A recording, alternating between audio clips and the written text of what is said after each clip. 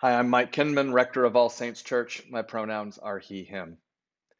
A year ago at this time, we announced that we were undergoing a restructuring of All Saints Church staff and budget, both to get us through the pandemic and to build a bridge to a stronger All Saints Church in the future. Well, it's a year later, and what a year it has been. The pandemic is still going on, though we are certainly hopeful the worst is behind us. And I want to update you on some important developments in that continuing work of restructuring staff and budget. Let's start with the staff. When we announced the restructuring last year, we realized it had been decades since a thorough assessment had been done of our administration and finance staffing, policies, and procedures. We said we needed a set of outside eyes to come in and help us look at ourselves and see how we might be more efficient as an organization and more fully live into our value of ethical stewardship. So throughout this year, we have been working with an excellent organization called Missionwell. Missionwell's whole business is to provide both analysis of and actual financial and administrative services for nonprofits and churches. With Missionwell's help, we were able to secure forgiveness of the payroll protection plan loan we were granted from the federal government last year. In working with them, we realized that they could provide a large portion of our accounting and financial services at a considerable cost savings to us. So, in late August, we signed a contract with Missionwell to provide accounting and payroll services to us, a move that meant the elimination of our full-time in-house accountant position, which will be a significant savings for the 2022 budget. At the same time, we are pleased to welcome a new face to the All Saints staff, and that is Samantha Kramer. Samantha is our new part-time human resources specialist. This has been a need for our staff for a long time. We are incredibly fortunate to have Samantha join us as she brings considerable experience in just the areas we need, implementing an employee review process and helping establish a more just and equitable salary structure, to name just two.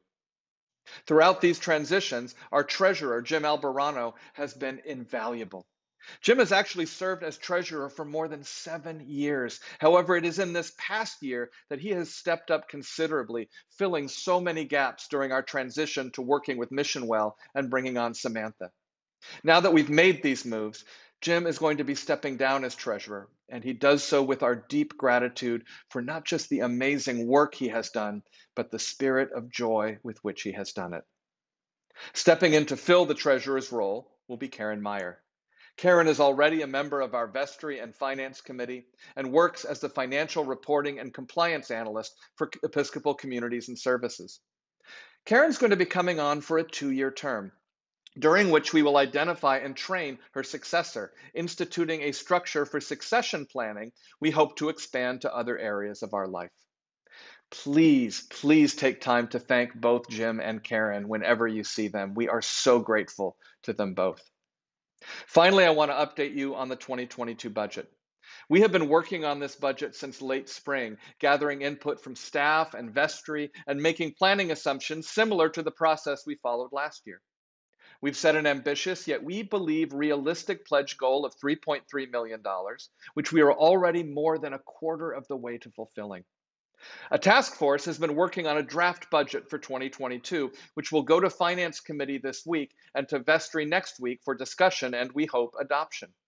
It will then be presented to the congregation at our online town hall meeting at 6 p.m. Tuesday, October 26th. I hope you will join us that evening as we walk you through the highlights. Now, again, this will be a draft budget. Nothing is going to be final until the vestry passes a final budget in the coming months. And it's going to give us a good sense of where we are structurally and financially as we head into the coming year. A big part of this coming year will be the strategic direction work we are doing as a community. As we emerge from this pandemic, we want to make sure we have tangible goals for living out our values of radical inclusion, courageous justice, joyful spirituality, and ethical stewardship. A first and crucial step in this process is your input. If you have not already completed the survey we sent out late last week, please take the time to do so.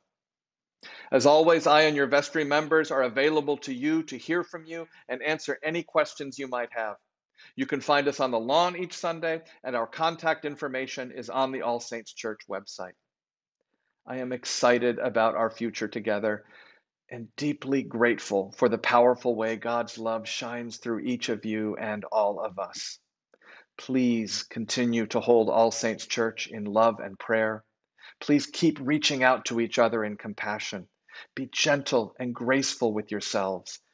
And most of all, let's keep coming together. I love you all, and I'll see you soon. Bye.